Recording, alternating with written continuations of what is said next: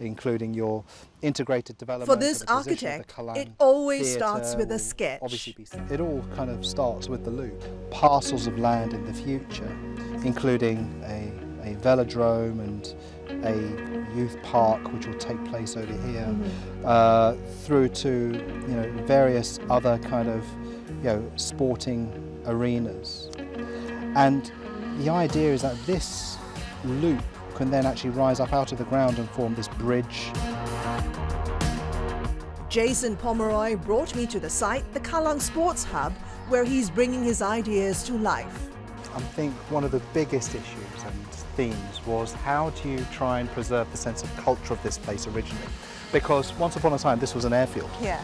And what we wanted to try and do was create this loop that would basically map out the original circumference of the 1930s airfield, the Kallang Airport, which would then be this means of people moving around and circulating into the indoor stadium, the national stadium, the various sports and recreation facilities that take place in the future.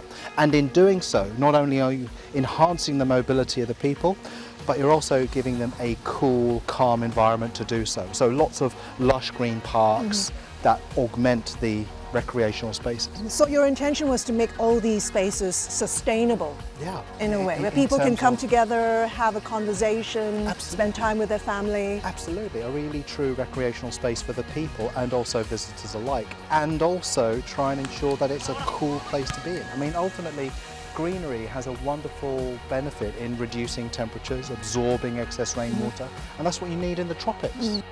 The plan is to transform this massive 89 hectares of space into the most sustainable sports and recreation hub in the world. Got to ask you, any challenges taking on this massive project? God, there are always challenges. Like Tell me what? when Give me an example. Well, I mean, first of all, when you're doing a master plan, there are so many different stakeholders, whether it's kind of the various agencies relating to planning or water or civic infrastructure. So it's kind of multiple agencies and actors in a play. I like to think of it a bit like having a big orchestra, and you are having to try and be a conductor, and you're needing to hear the sound of each individual kind of player and their beautiful music that they're trying to create out of their solo kind of instrument. But when you bring it all together, that's what the master plan is. This master planner is an award-winning architect, author, businessman and TV host. How can we actually preserve the environment, preserve culture and still create architecture that is value for money? A multifaceted character on one mission: to advocate sustainable design. We're seeing record-breaking droughts, rising sea levels, the cataclysmic effects of 150 years of industrialization. If we don't do something now, this is going to have serious effects on the natural environment and the built environment and all our future generations.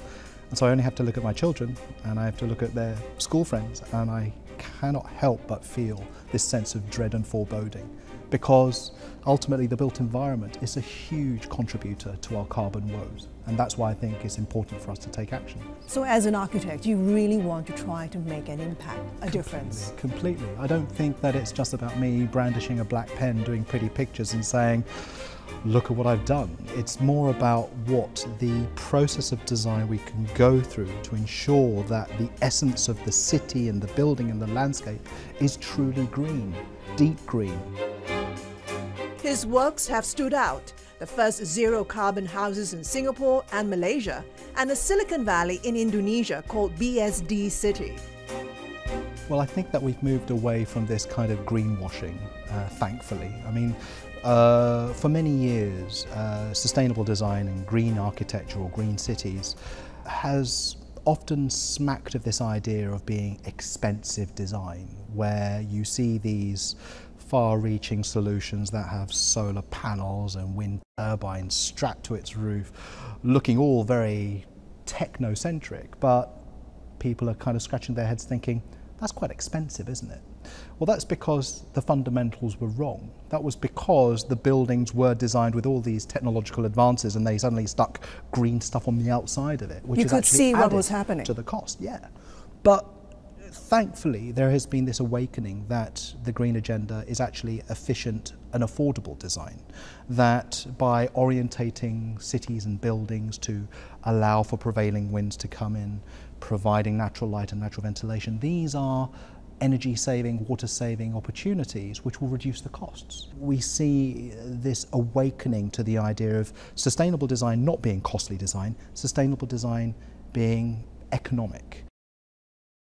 Hi, I'm Christine Tan, and thanks for watching Managing Asia. Do check out more of our videos by clicking on the boxes on the screen. And don't forget to subscribe to our channel for more from CNBC International. Thanks for watching.